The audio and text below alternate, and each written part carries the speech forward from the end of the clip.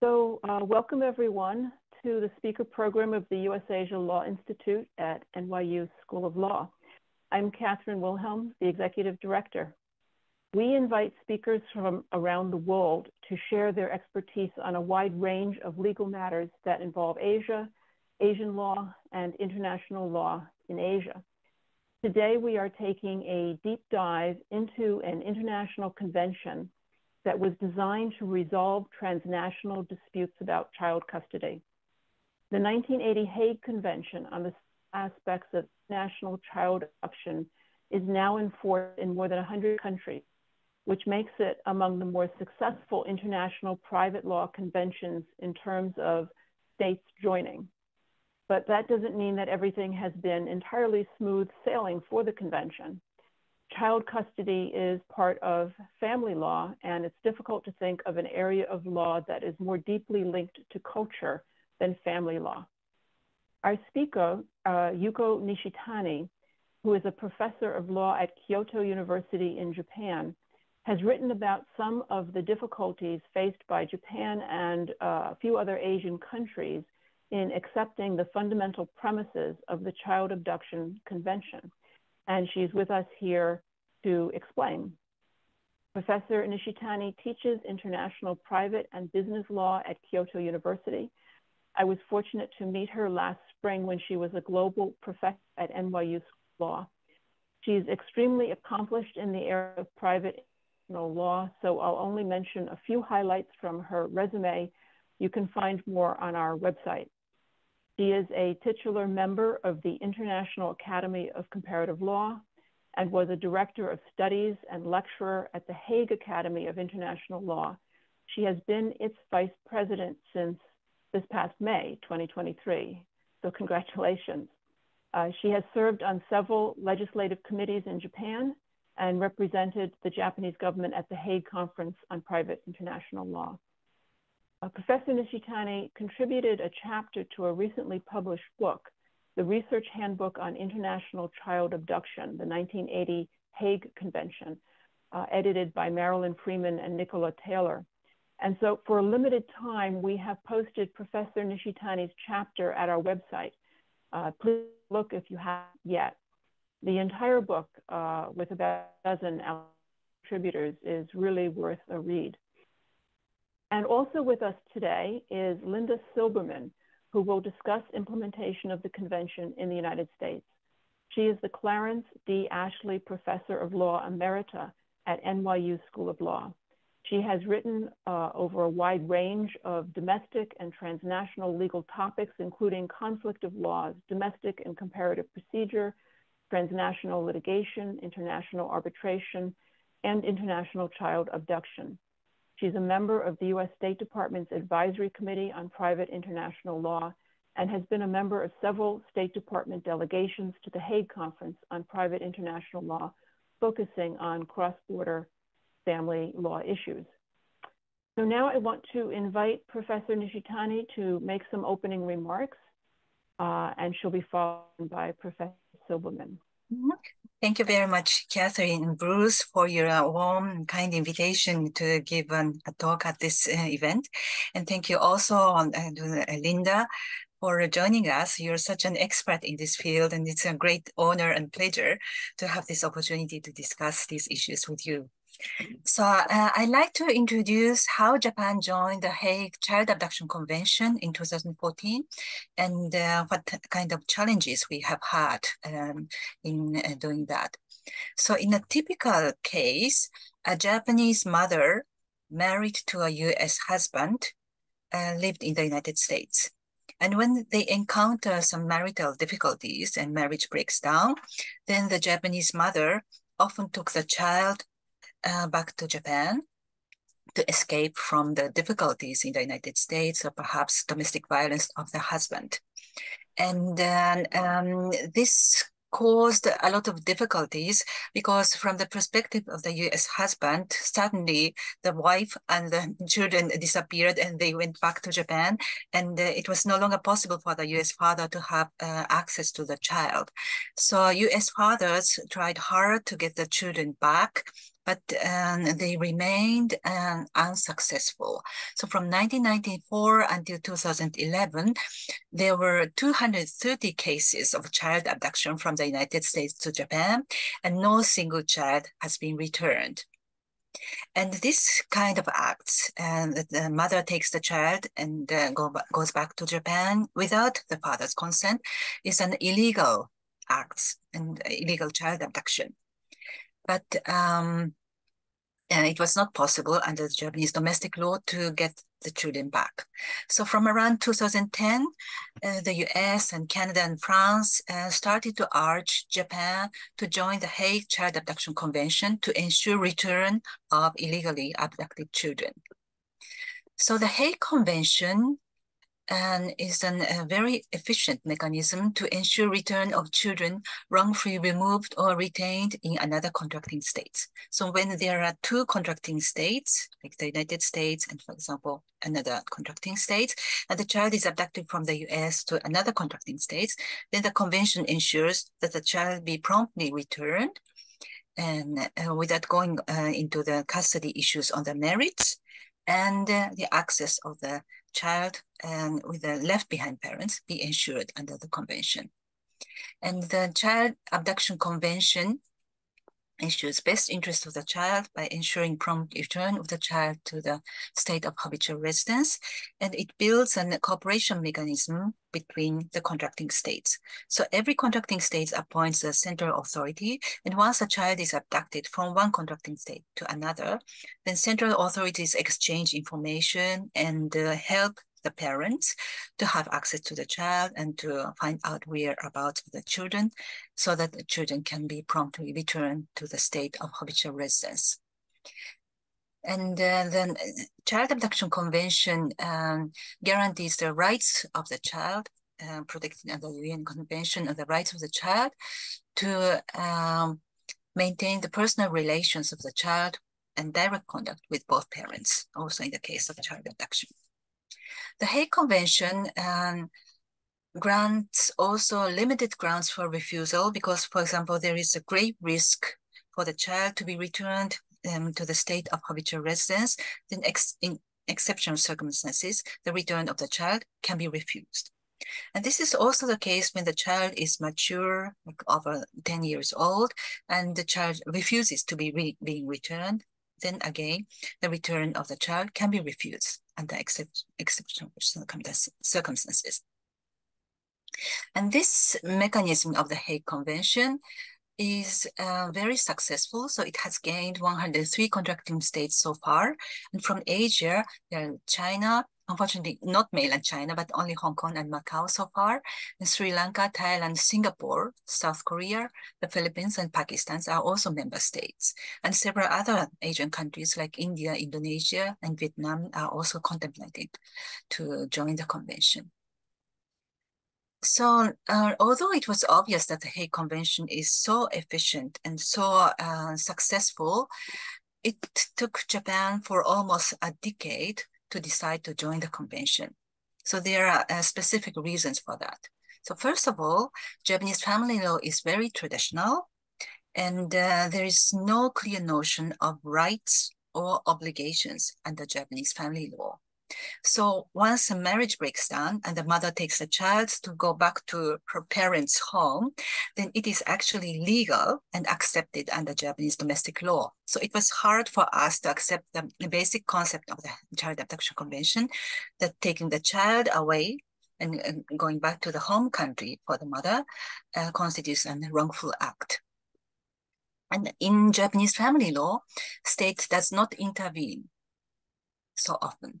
So divorce is mainly based on consent between the parents. So consensual divorce constitutes almost 90% of all divorce cases in Japan.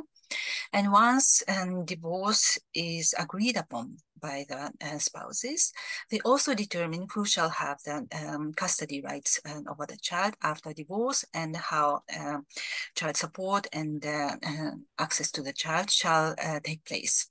And they are based on agreement between the spouses. And once the divorce occurs, then the house is separated, so to say, between two parties, and there is nothing remaining between them. in principles. So this is why we do not have yet joint parental authority after divorce, but only one parent obtains parental authority and custody over the child. So all this background made it very difficult for Japan to join the Hague Convention.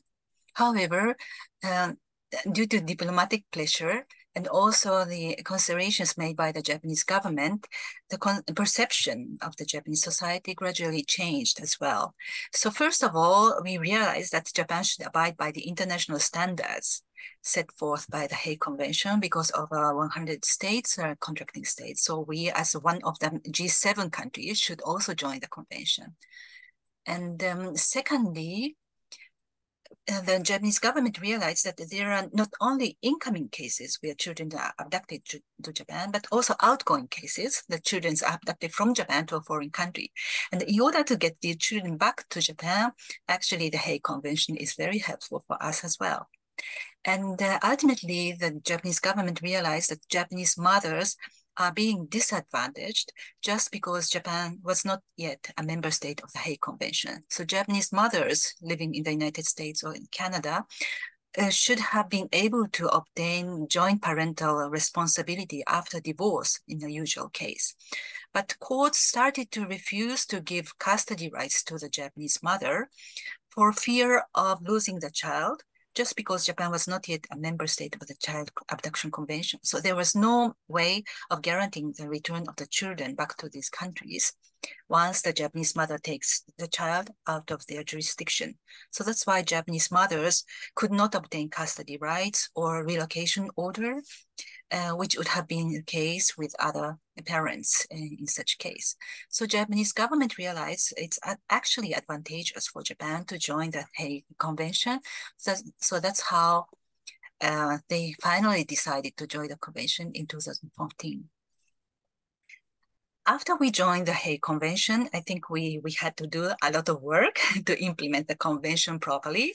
So first of all, we set up our central authority at the Ministry of Foreign Affairs. It was a big issue whether the Ministry of Justice should do that or Ministry of Foreign Affairs.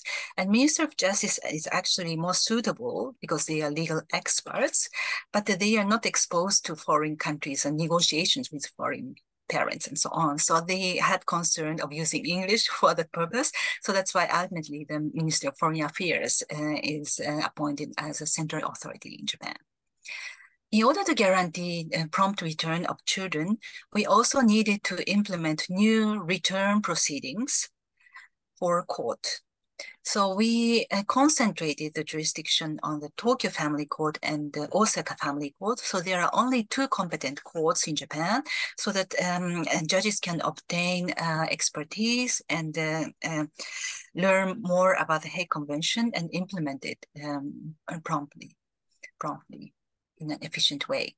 And Japanese courts set up so-called 6 weeks model so that under the convention, it's ideally all the return proceedings should be completed within 6 weeks. And we abide by the time frame in general. So we are doing quite well in that respect and deciding properly under the convention. As I mentioned before, the convention itself has limited grounds for refusal, and particularly grave risk exception is handled very cautiously. Because if we start extending the notion of grave risk that the child should not be returned to the state of habitual residence, then the mechanism of the convention will not work out. So this is why we take a very limited interpretation of grave risk. And in addition to that, when there are ameliorative measures in place in the state of habitual residence, then we would return the child. So ameliorative measures means, for example, the case of domestic violence, there is a shelter where the mother and the child can stay for the time being until custody issue is resolved in the state of habitual residence. So when this is ensured and the violent father does not have access to the mother and the child during that time, then the Japanese judge would render a return order so that the child be returned to the state of habitual residence. So all these grounds for refusal are handled cautiously and interpreted in a restricted way. The particularity of Japanese practice is that we have a high percentage of amicable solutions. So it is about 62% of all cases, which is very high because the average of amicable solutions of all contracting states is around 30%. So we have the double the number. And judges and also central authorities officers often encourage parents to reach an agreement to have an amicable solution because the relationship between parents and the child continues even after the child is returned or child is decided to stay in Japan. So this is why it's always better to have an amicable solution between the parents so that access to the child can be exercised smoothly in the future and parents can cooperate to take care of the child. At the same time, once the return order is rendered, because parents do not reach an agreement, and the judge decides that the child be returned to the state of habitual residence, then we should make sure that enforcement measures are in place in an efficient way. And this was the biggest challenge we had because we did not have this kind of system before under Japanese family law. So this is why the legislature was very cautious and established 2 steps of enforcement measures. The first one is to implement monetary sanction. So the taking mother is ordered to pay like $100 or $200 a day until she gives the child back to the state of habitual residence. And only if the monetary sanction is not successful, then execution by substitute takes place and court bail goes directly to the child and get the child to hand the child over to be returned to the state of habitual residence. In addition to that, in order not to harm the child during enforcement, the legislature initially established the principle that there must be simultaneous presence of the taking parent and the child at the site where the direct enforcement takes place. Because when the child is left in an unfamiliar environment, then the child might be shocked and may have mental distress. So in order to avoid that, then legislature required that the taking parent is also present at the site of enforcement. And unfortunately, this led to problems because taking parent intentionally avoided to be staying with the child when they realized enforcement will be coming. So they just left the child with the grandparents and avoided enforcement. And this kind of problems occurred. So we actually amended our statute already in 2019. 5 years after joining the convention, to abolish this kind of simultaneous presence requirement. And we also allow now to skip the first step of monetary sanctions and go directly to the direct enforcement. In the Japanese practice, it's also important to ensure hearing the child's voice. This is done currently by family court investigation officers, and they first play with the child so that the child gets relaxed and then start asking questions whether the child wants to go back to the state of habitual residence and so on. And this all occurs within 1 hour. It's too short and quite often the hearing of the child's voice is not sufficient. So this is why afterwards, when the enforcement proceedings is started, then the child often object to being returned. And after some time elapsed, until the enforcement measures are taken. So child may have also changed his or her mind and then often said, no, I want to stay in Japan.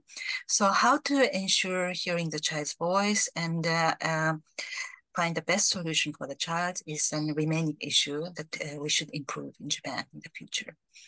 So for future developments, I think the difficulties we have encountered in Japan due to our domestic family law is shared with by other Asian countries because we have similar legal systems and we do not have clear-cut rights or obligations under our family law.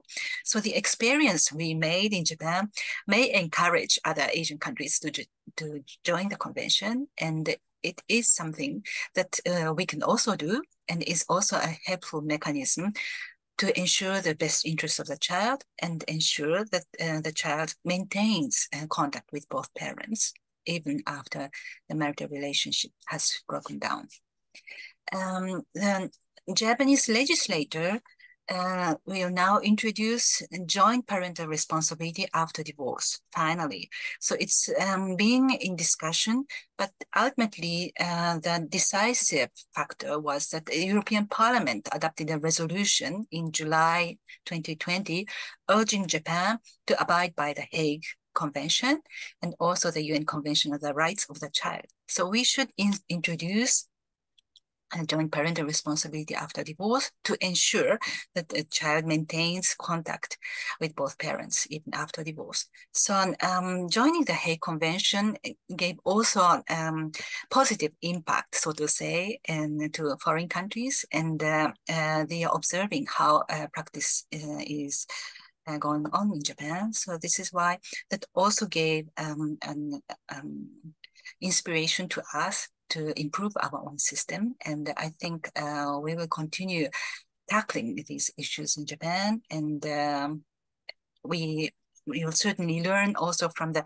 US experience. And having discussion in this respect is very important. So thank you very much for your attention. Please, Linda. Thank you. Mm-hmm. Thank you very much, Yuko. I want to just urge everyone, she has this wonderful article which is available to you, and she will, in that article, she talks about some of this in greater detail. And it is really a terrific article which gives you a real sense of how difficult it was in Japan to join this convention. What I want to do is add a U.S. perspective, and I'm going to do that with respect to a number of points that Professor Nishitani has made. One, the particular problem of the rights of custody that she's described so well for Japan.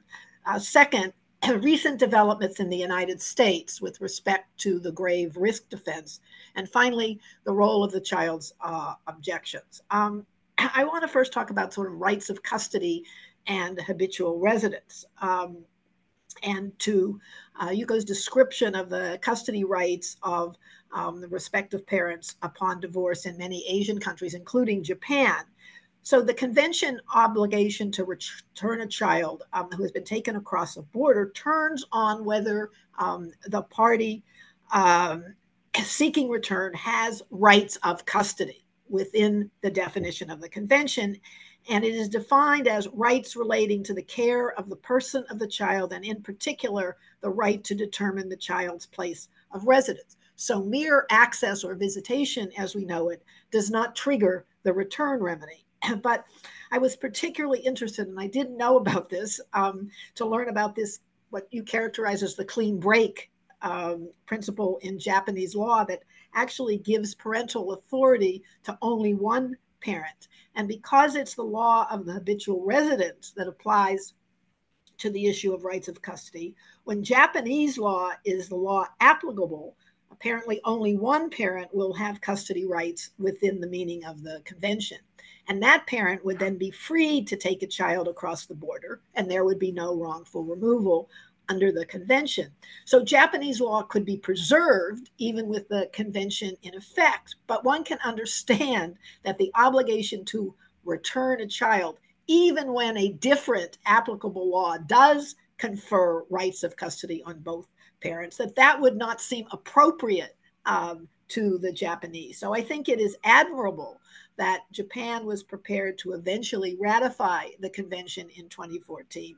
And even more interesting is the new legislation in Japan that will confer rights of custody on both parents. That's a really very interesting development. Maybe you'll say more about that. But there is a related issue about rights of custody that affects the operation of the convention in many other countries.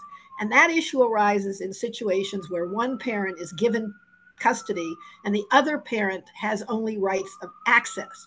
But that access is then combined with a restriction on the custodial parent removing the child from the jurisdiction. So the parent with access now also has something called a neexiate right, the right to prevent the removal of the child. And the question under the convention was whether such a neexiate right should be understood as a right of custody. And numerous courts, including the US Supreme Court in a case called Abbott versus Abbott in 2010, held that it is.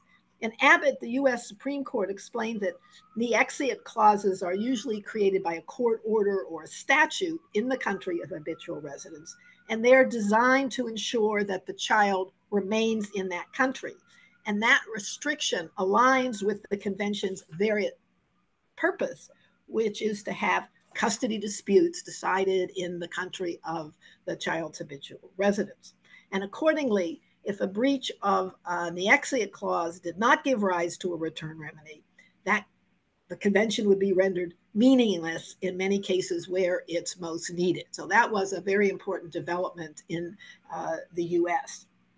I want to say a word, although you didn't talk much about it, it is talked about in some detail in your paper, and that is this whole concept of habitual residence. And I want to mention it because the Supreme Court of the United States, in a decision in 2020, Manaski versus Taglieri, in opinion by Justice Ginsburg, held that a child's habitual residence depended upon the totality of the circumstances. And that's consistent with the case law in the EU, the UK, and Japan. In Manaski, the issue was the habitual residence of an infant child who had lived with the parents in only one country before the wrongful removal to the US by the mother. And the court rejected the mother's arguments, but because the child could not have acclimated to Italy, and because there was no agreement by the parties, the child had no habitual residence. Justice Ginsburg referred to acclimatization as a relevant factor with respect to older children and to parental intention as an important consideration for children too young to acclimate. But she stressed the need to examine all the factors. And interestingly, she noted numerous decisions of foreign courts that said this is a fact-driven inquiry and you have to look at all the particular circumstances. So let me then turn to this grave risk exception that Professor Nishitani highlighted. And it is one of the significant defenses to the return of the child in Article 13.1b, and that's the child could be exposed to a grave risk of harm or face an intolerable situation upon return. Now, that's a factual question for the court hearing the return application, that is the requested state. But a related issue in these grave risk cases is the ability of a requested state to ameliorate any grave risk by imposing conditions, Professor Nishitani referenced this, in the order of return to ensure that the child will be safe upon return, and so therefore not refuse to return the child. There's a very, very recent and very important case in the United States just last year, the Golan versus Sada decision. And there, the US Supreme Court addressed a narrower but a specific point of whether a court must consider the role of protective measures before refusing return. In Golan, the American mother and Italian father had been living in Italy when the mother brought her young child to the US and wrongfully retained the child here. In response to the husband's petition for return, the mother said she had been subject to continuous acts of domestic violence, and those had been witnessed by the child. And the district court, hearing expert testimony, determined that there were acts of domestic violence and a grave risk to the child if returned, but then proceeded to determine, to see if ameliorative measures could be imposed in connection with the return of the child and that could eliminate the risk. So initially, the district court determined that certain undertakings, when I say undertakings, I mean sort of agreements on the part of the husband to stay away from the wife and to pay certain expenses, that would alleviate the grave risk. But on appeal, the Court of Appeals concluded that those undertakings were not necessarily enforceable in Italy, so they were inadequate. And it remanded the case to determine if there were ways to impose protective measures that an Italian court would enforce. And so on remand, it was arranged to have orders issued by the Italian court that would keep the husband away from the wife, to have supervised visitation, to have counseling mandated for the father, and some other things. And with those orders in place in Italy, the district court ordered return, the Court of Appeals affirmed. The Supreme Court granted Ms. Golan's petition for certiorari, which raised a very, very technical point, that the district court had relied upon Second Circuit precedent that required a court to consider ameliorative measures before denying return. The petitioner argued that the convention opposed no such requirement, and her position was supported by the US government that came in as an amicus. I filed my own amicus brief, taking the opposite position, emphasizing that to require a court to consider ameliorative measures did not mean that a court should necessarily adopt such measures in order to effect the return.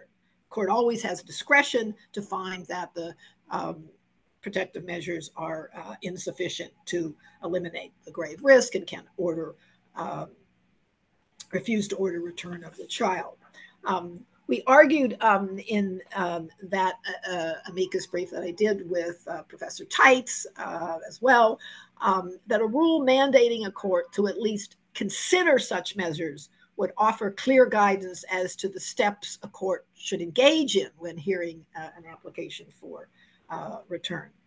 In support of that position, our amicus brief referenced the Hague Conference Guide to Good Practice for Article 13(1)(b), which states, in cases where the taking parent has established circumstances involving domestic violence that would amount to a grave risk to the child, court should consider, I emphasize, should consider the availability, adequacy, and effectiveness of measures protecting the child. And we also noted that the EU regulations, both the Brussels 2 bis and the recent 2022 Brussels 2 ter, which apply to intra-European abduction, provide that a member state cannot refuse to return a child under the Hague Abduction Convention if it is established that adequate arrangements have been made to secure the protection of the child after his or her return. The Supreme Court, in a unanimous opinion by Justice Sotomayor, held that neither the text of the convention nor the U.S. implementing legislation, MICARA, requires the consideration of ameliorative measures. Accordingly, the court concluded that whether or not to consider ameliorative measures in the context of this grave risk defense is a matter of discretion. And at the same time, Justice Sotomayor emphasized that, and I quote her, discretion is not whim. And so she noted that a court has no obligation to consider ameliorative measures that have not been raised by the parties. But she then said a court should ordinarily address those measures when raised by the parties or suggested by the circumstances. So I read this as supporting more generally the use of ameliorative measures, although our position was not expressly adopted. Indeed, one could say it was rejected. But she then added certain principles that should guide a court in exercising that discretion. So she said you should not use them where the risk is so great, where they wouldn't work, or where they would not be followed. Such measures should only relate to ones that would permit safe return and not dealing with more permanent kinds of arrangements that were for the court at the habitual residence. And they ought not to extend proceedings to cause undue delay. As Professor Nishitani said, this is supposed to be relatively quick, and sometimes using all of this can extend the proceedings. The case was then remanded to the district court in order for it to engage in that discretionary inquiry. And let me then just go to the objection of the child to return. So another point that Professor Nishitani made is the growing significance of the role of the child's objection with respect to return. And Article 13 permits a requested state to refuse to the return of the child if it finds that the child objects to being returned and has attained an age and degree of maturity at which it is appropriate to take account of its views. So that inquiry will occur during the summary return proceedings, and courts in the various contracting states take different approaches with respect to how to ascertain the child's views. And courts differ as to what age a child should be in order to hear the child or what weight to give to a child's views.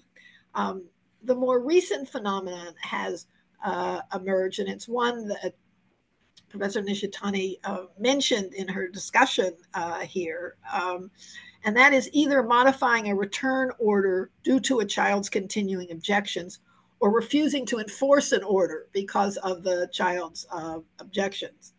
And I think, Yuko, you will correct me if I'm wrong, but I found this in your article, and I had not been aware of the provision in the Implementation Act that permits a return order to be modified in light of changed circumstances. I don't know if that is still the rule or whether it changed in the more recent amendment, but it appears that the continuing objections of the child, even if rejected as a basis for non-return in the hearing, can result in a modification of the return order. And in your article, you mentioned a couple of cases. They seemed very unusual in the sense that one was an in-court conciliation agreement where maybe the child wasn't heard, and the other where they separated siblings. But nonetheless, my view is, and I'd be interested in your reaction, that the consideration of the child's view at the sort of enforcement or execution stage potentially undermine the entire Hague return proceeding. And there are other recent examples of non-enforcement of an order, and you and I talked about this, for example, from Korea, which has led the United States this year to identify Korea as a non-compliant country. Because in one case, the Supreme Court of Korea had actually confirmed, upheld the order for return of the children to the United States. And the mother continued to move about to avoid execution of the order. And when she was finally found, at least as I understand it, the children who were 5 and 3 expressed their intention to live with the mother, and the bailiff would not enforce the order. I gather that the reform of the Implementation Act to facilitate execution of return is an important step. And as a result, I think Japan, which was once on the list of non-compliant countries, was taken off of it. I'll just make one other quick comment before I close. And that was something that you emphasized about concentrated jurisdiction in particular courts in Japan. I think that's a very attractive feature because you've got jurisdiction in the family courts of Tokyo and Osaka, and the result is to be able to marshal judicial expertise in these cases. And I think, as you know, there's no such concentration of jurisdiction in the United States. The implementation legislation in the United States, and ICARA, the International Child Abductions Remedy Act, provides that the court authorized to exercise jurisdiction is the one in the place where the child is located at the time the petition is filed. And we're a very big country. The result is that courts with jurisdiction over that place will hear the return petition. And because there's concurrent jurisdiction under the statute, the application of return can be filed in either the state or federal court, and that's many states or federal courts. If it's brought in state court, the defendant can remove the case to federal court. But the concurrent jurisdiction in the state and federal courts and the broad number of courts that have authority means that Hague cases can come before any one of a vast number of judges, many of whom are not familiar with the convention and may confront only a single such case in their judicial careers. And so that, I think, is somewhat an unfortunate situation that we have in the United States. And with that, let me close and turn it back to Yuko or to Catherine. Thank you so much, Linda. May I perhaps make two comments following Professor Silberman's presentation? My first point is about the rights of custody under the convention, and the second point is child's abduction. So first of all, as Professor Silberman rightly pointed out, that whether the convention applies and whether the return shall be ordered because the rights of custody of the left behind parent has been breached or not, is determined according to the law of the habitual residence of the child. So when the U.S. case, child is abducted from the U.S. to Japan, then we would apply the respective law of the state in the United States to see whether rights of custody, the left behind parents have been breached or not. So in that respect, in order to apply the convention, it's not relevant whether Japan has joint parental responsibility after divorce or not. But what has become an issue with Germany, France, and Italy, because these, German, French fathers lost their children because Japanese mother took the children back to Japan, was that they could not have any kind of contact with the child at all. So not only could they get children back, returned to their state of habitual residence, but also there could be no access order granted by the Japanese courts. So there were no way for these fathers to have any kind of contact with the children. So this is why reforming our domestic law to introduce joint parental authority after divorce would also change our perception that even after divorce, both parents shall be engaged in care of the child, and access to the child shall be guaranteed. So I think in that respect, we can see some improvement in the near future. My second point is about the child's objection. I fully agree with Professor Silberman that if we start looking at child's objection, which can change any time for the child at the age of 10 and says sometimes, oh, I want to return to the US, or I want to stay in Japan, and so on. And we should readily change a return order according to the child's intent. That would be very problematic. So I fully agree with that. The problem we have in Japan is, however, first of all, family court investigation officer hears the child only for 1 hour and decides whether the child objects or not. And that's obviously not sufficient. And we would probably need a guardian ad litem, like in other countries, to have a third person who is a social worker or attorney, who can explain the convention's mechanism and the entire situation to the child as a neutral person, to make the child understand what it means to go back to the state of habitual residence. And the return of the child is never final, because it only means that the courts of the state of habitual residence render a custody decision. And it may well be that the taking parent obtains custody rights and child may remain in Japan afterwards.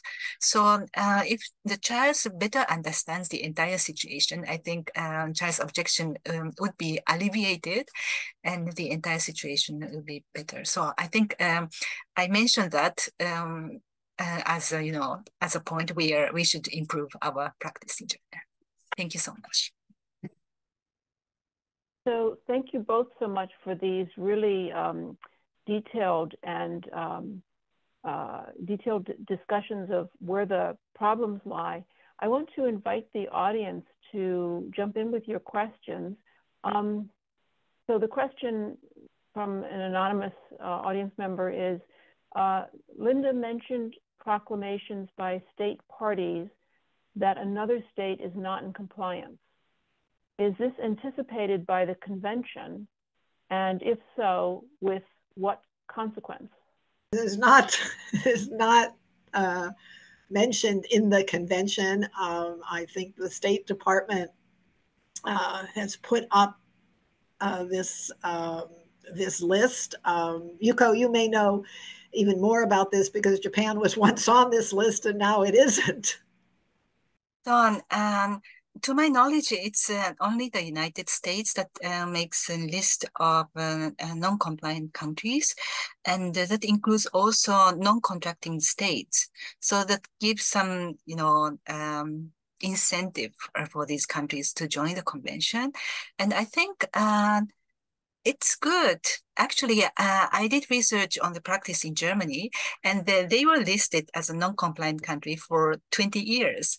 And that ultimately gave an incentive for the German legislature to improve their enforcement measures. And after that reform, Germany was taken down from the non-compliant list. So I think it is good. Thank you. So, Professor Nishitani, I'm guessing that there are more custody disputes between Japanese citizens and citizens of neighboring countries in Asia than there are between Japanese citizens and Americans. You mentioned some of the numbers at the beginning of your remarks about the cases involving American partners.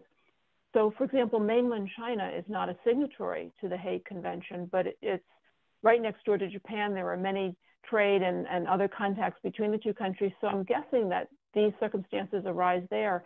How are they currently being addressed? And do you happen to know whether those cases take longer to resolve generally than the ones that are being handled according to the convention? Thank you very much. So we do have custody cases with neighboring countries like China and South Korea, as you mentioned. But the thing is, both Japan and mainland China have consensual divorce, and in many cases resolved without coming to courts. So this is why we do not notice what is really going on. And even if a case is brought to the Japanese courts, depending on the nationality of the parties, we apply either Japanese law or Chinese law. And when Chinese law is applicable, they do not have the concept of parental responsibility, but only custody to take care of the child. And that's granted by the Japanese courts, often to the mother. So I do not think that raises particular issues in that respect. But I'm also aware of child abduction cases from Japan to mainland China. And because mainland China is not yet party to the Hague Convention, there is no way for the Japanese parent of getting the child back. So that's really a problem. And what I heard is that the Chinese government is also contemplating to join the Hague Child Abduction Convention. So there is already an agreement between mainland China and Hong Kong, similar to the Hague Child Abduction Convention. And if they find out that it works out well, then we could expect that mainland China may also join the Hague Convention, which is advantageous to other countries as well. Yes, thank you. So I'm going to read another audience question. Greetings from Hiroshima, says William Cleary. And he asks, is there any movement in Japan to help domestic couples to deal with this problem between Japanese couples? So it sounds like he's asking about a custody dispute that's entirely domestic. Mm-hmm. For domestic cases, yes. Under our current case law, unfortunately, if marriage breaks down and the mother takes the child and goes back to her parents without the father's consent, there is no way for the father of getting the child back. Because it's considered as a legal act, and particularly if the mother was the primary caregiver, it's also considered appropriate for the mother to take care of the child. But because our legislature is contemplating reform, and once joint parental responsibility is introduced, even after divorce, then we will also think about a similar mechanism like the Hague Convention for domestic cases. The child be returned to the father more readily. So that will occur in the future. Mm-hmm. Thank you. And then we have a question from Bruce Aronson, who's the senior advisor to our Japan Center at the U.S. Asia Law Institute. So Bruce, I'd like to invite you to turn on your camera and your mic and ask your question directly. Okay, thank you very much. You can hear me okay? Yuko and Linda, yes. Thank you for a wonderful, stimulating conversation. I think my question relates to sort of the parallels between joint custody or joint parental responsibility within Japan domestically and some of the issues that might arise under the convention.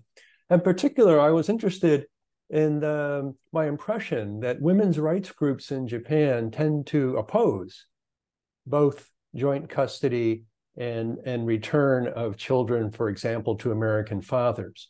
My understanding is that viewpoint is based on that the issues we've been talking about are not as important to women as the more basic issues of domestic violence and the low levels and lack of compliance with both alimony and child support. So I was a bit surprised to hear this, but that's my understanding. So could you talk about that? And would it really be necessary to pick one or the other, or not focus on the convention and joint parental responsibility because of the need to focus more on domestic violence and payment to divorced wives? I'm not sure why we have to pick one or the other, but I was surprised to hear that there were women's rights groups who were actively opposing some of these measures. Could you comment on that, please? Thank you very much for your insightful question. I think we can distinguish between Hague Convention cases and domestic cases. So for Hague cases, it's an issue whether we can return the child and ask the taking Japanese mother to go back to the US where she was living. And although the husband was violent towards the mother, and as Professor Silberman mentioned, there is a grave risk exception under the convention. So if the child was directly abused by the father, or if the child observed the mother being beaten by the father and had mental disorder because of that, then this constitutes grounds for refusal under the convention as well. So we have a measure or mechanism to protect the child in such a kind of situation. And as for mothers, domestic violence is a big issue, but it needs to be handled in the state of habitual residence. So when there are myriad measures in place and the mother can be safely staying in a shelter for the time being until a custody decision is rendered by the courts there, then I think there is no problem of returning the mother in that respect for international cases. For domestic cases, there is a big debate whether we should introduce joint parental responsibility after divorce or not, precisely because of domestic violence cases.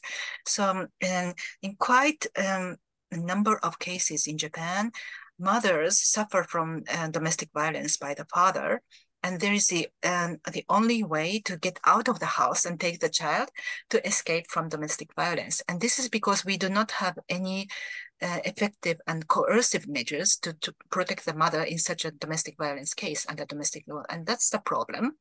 And women's movements say that under current situation, if we should introduce a joint parental responsibility after divorce, then the father would continue intervening into life of the poor mother, and although she has no protection.